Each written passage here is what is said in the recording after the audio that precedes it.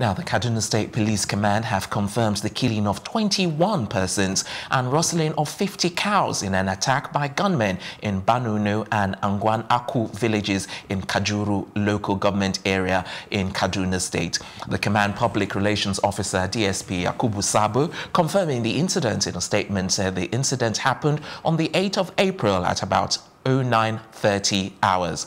We received a distress call that a group of armed men in large number on motorbikes entered Banono and Anguwan Aku. Both are remote neighboring villages in Kufana district of Kajuru Local Government Area. The attackers started shooting sporadically, attacking the villagers, and in the process shot and killed 21 persons, injured 3 others, and destroyed 10 houses. The PRO disclosed that a combined team of police, mobile force personnel, conventional police, army, and the local vigilante were promptly mobilized to the area.